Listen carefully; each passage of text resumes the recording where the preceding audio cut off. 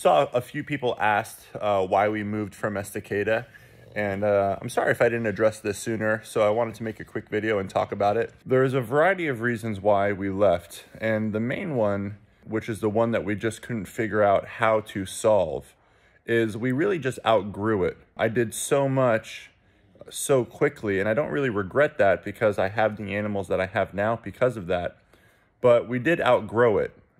In just a year and a half, you know, the house was only so big, we couldn't really get any more dogs. So I started to feel like if I got more dogs, although it was always cute with the videos, you know, even watching the videos sometimes, I'm like, man, there's not really, with all the dogs in the house, with all 30 at the time in the house at once, there really wasn't much room for anything else, anyone else or any other dogs. And I just wanted to bring in more animals. I want to bring in more cats, more parrots eventually, more dogs, of course. And I just really felt like if I kept getting more animals and stayed there, it was going to be, I don't like to say hoarding, because I know that's kind of a more of a, I'm trying to think of the polite way to say it, but usually when people are severe hoarders, there's usually some other, you know, pretty unfortunate underlying issues. And then working in animal rescue, and I'm sure if you're familiar with animal rescue, I can't tell you how many dogs and cats and rabbits and a variety of animals wind up at the shelters because of hoarding situations. So of course, you know, I'd like to be somewhat of a role model in the animal rescue community, as good as I can be.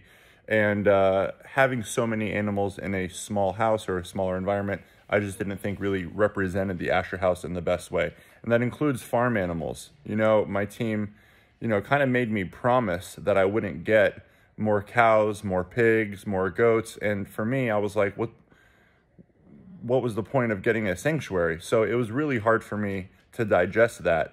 And there really wasn't a solution. The solution was to go bigger, to get a bigger place. So we went from 25 acres to 240 acres. And I promise I'm going to give you guys a tour pretty soon. So that's the first reason. We really just outgrew it. We were really secluded. Like, we were too secluded to where I didn't feel like it was all that safe for the animals. If there was an emergency, which there was sometimes, and not that being closer would have made a difference, but you never really know, you know? Just to get to not just the local market for this and that, but to get to like an actual grocery store was about 30 minutes. Our veterinarian was over an hour away. To hire someone, to hire anyone, to an electrician, a plumber, to have a vet come out, anything, it would always take forever. It would take so long to get the help that we needed, to get employees to help us. It was just a mission of its own to get people to come to the sanctuary to help us. We were really out in the middle of nowhere. It was out there enough to where it was really difficult to get the help and the support that we needed, especially in a timely manner. And that started to become a big issue. You know, the lack of service. We had no service. We had awful Wi-Fi. I could never do an Instagram live from my house. I always had to drive into town, which would always take me 15, 20 minutes. The other reason is that I started, you know, I don't know how to say it eloquently, but the truth is that I started to feel a lot of pain there. I know I'm going to experience a lot of loss here as well, and anywhere we go, and when you're in animal rescue, you're going to experience a lot of loss, but it was really hard for me with losing Sammy and Stubbs, and really, the truth is all of them, excuse me, it was really hard for me, especially in a smaller house, like just having so many visuals, you know, this is where this dog passed away, this is where this animal passed away, and it was really hard for me. And I worked really hard on kind of trying to shift my mindset, but I'm such a visual person, and I just found myself often being quite sad. And I just want to reiterate, the main reason I decided for us to move was really the space. So if we would have had the space, I think I would have eventually overcame the second issue, which was the pain that I felt. You know, that's something that we have to work on and work through, which I'm still doing. You know, I'm new place, still dealing with that pain. And I was just in Estacada to visit the farm animals, and, you know, that pain came back. But, you know, it's really important to do your best if you can, if you are able to change your environment. If there's a certain environment that's triggering some sort of pain for you, if you have the ability to change it, you know, luckily I didn't have anything really keeping me there except for the animals. And I'm a big believer in, if your gut is telling you to do something, and it's not just your gut, but it's also your heart and your instincts are telling you to do something, and you have nothing to lose. Some people may think that I had everything to lose. You know, my team they were quite cautious about this move, but I felt in my core that this was the right decision for not just me, but for the animals. And I was right. You know, I'm lucky that I was right about that. But that's that. So there was really a long list of things, but the biggest reason why I wanted to move, the biggest reason was the space. If everything else was perfect, if we were right by everything that we needed, if I didn't have to deal with frankly, some traumatic events that happened, I think that I still would have decided to move, solely because I know it was too early in our mission to have kind of had a cap to say we can't rescue any more dogs, we can't rescue any more pigs or farm animals or anything like that, and I would have decided to move. But I do want to say, you know, Estacada treated us really good, and I'm really grateful for the people that we met there. I'm grateful for just the whole experience. The thing is, it was a difficult one, you know? It was a difficult experience. Going into it, I was a bit naive, you know? I was really excited, and I didn't know the road ahead of me.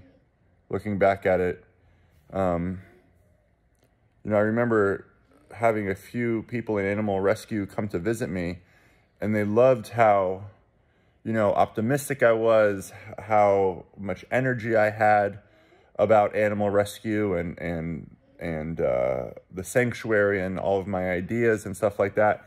And I remember them being so impressed, but I remember someone saying, you know, you're really new to this. I'd love to see if you're still like this in a couple of years.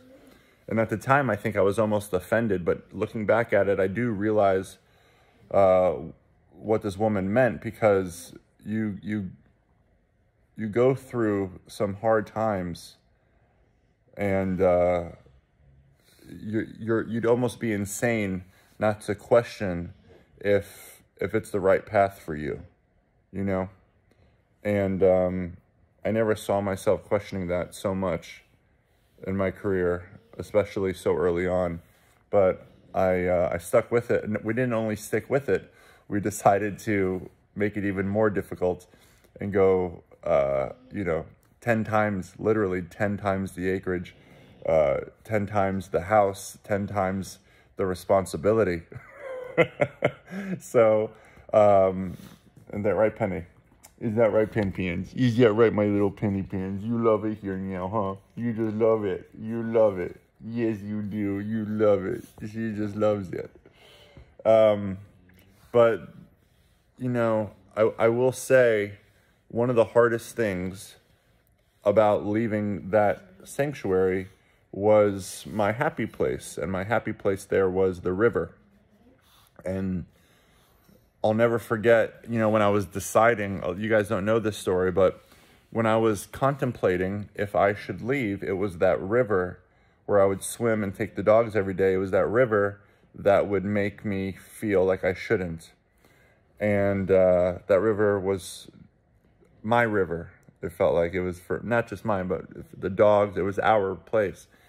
And I remember being down there, and I was walking the dogs down there one day, and the dogs started going crazy. They started barking, and they went down there, and there was people there.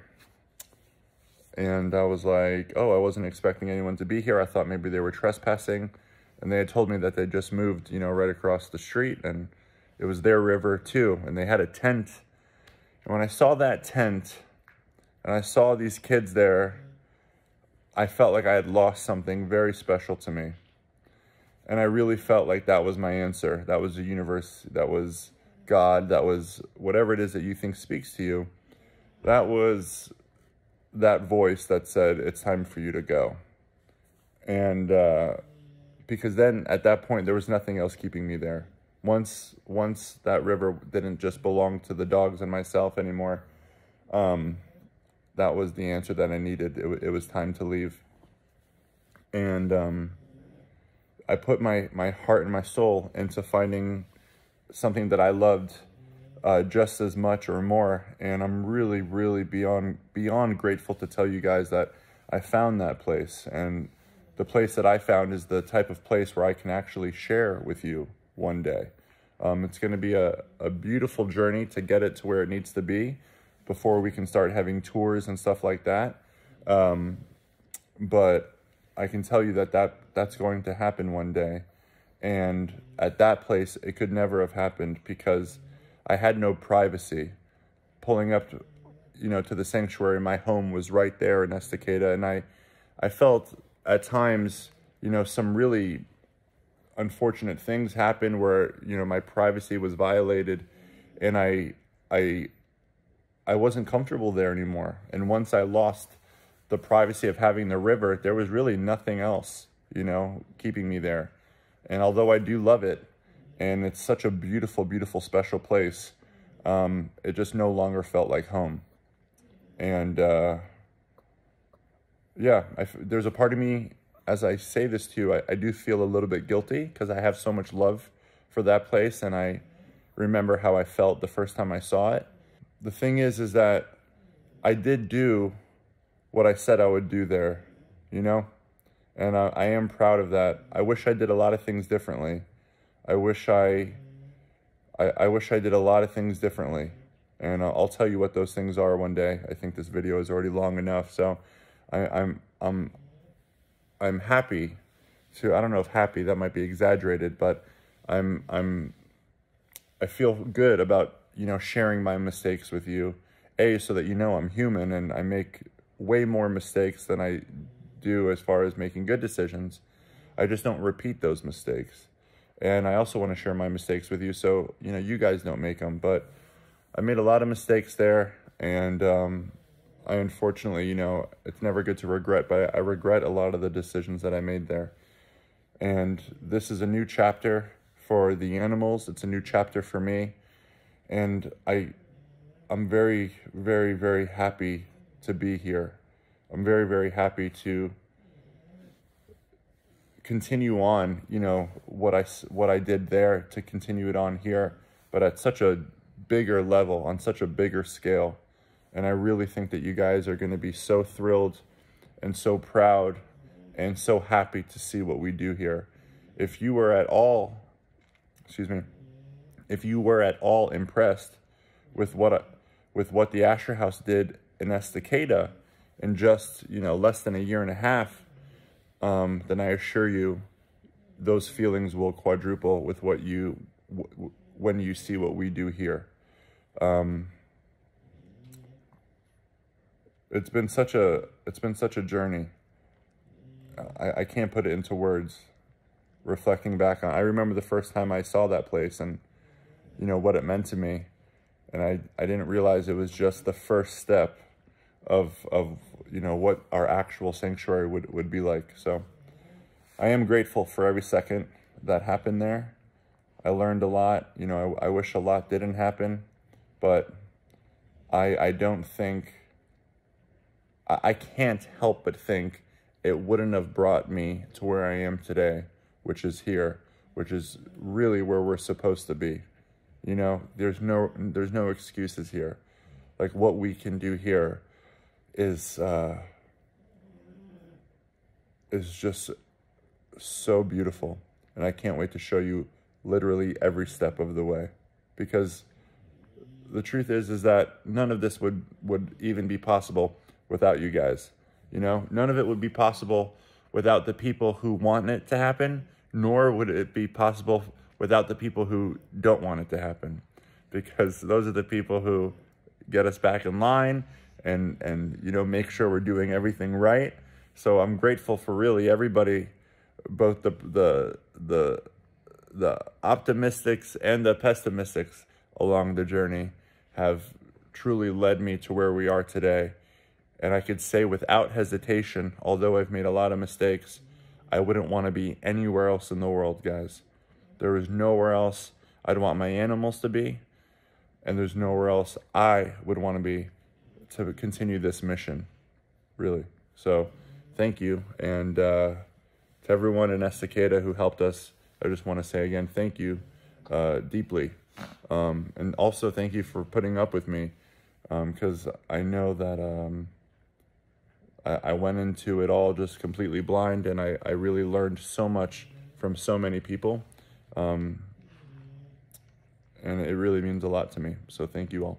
All right.